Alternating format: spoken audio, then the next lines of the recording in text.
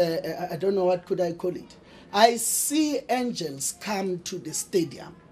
And immediately I see angels come to the stadium, I start realizing that the problem is here. And the problem, I don't know the attack of this problem. How will it come? Sometimes I will react violent on that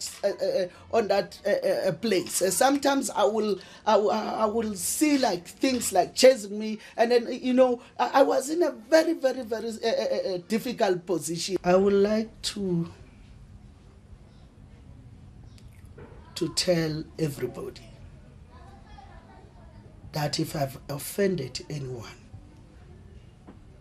please forgive me. But what I was doing what I believe is my calling.